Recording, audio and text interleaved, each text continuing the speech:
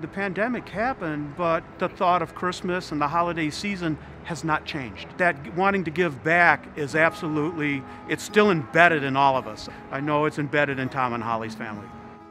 The shift, because of the pandemic, had made people think around the box, and it caused us as Marines to, adapt and overcome.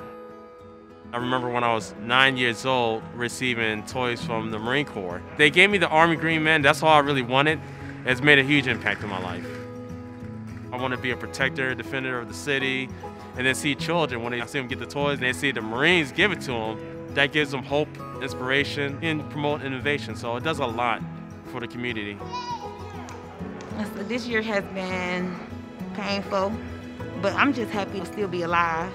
I was living from hotel to hotel. My 11-year-old kept telling me, I wish people would, stop saying that they're gonna help, and they're not. And they finally called me. We're thankful for the Toys For Tots Foundation, and things has been really hard this year, so every little bit counts. It's all about the children in the community and their future, and it's one of the things that I've been very passionate about. For 14 years, Tom and Holly have been partnered with Toys For Tots giving events. Over that 14-year span, there's been over 120,000 toys distributed. This year alone, there's been over 10,000 toys.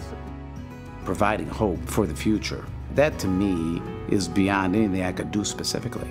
That feeling of excitement, to have hope, that to me is more exciting than anything. Tom and Holly Gores, I can't thank them enough. And the community thanks them as well. They all know that the Gores family take care of them for Christmas season. I really appreciate the Gores family. I appreciate them to the max.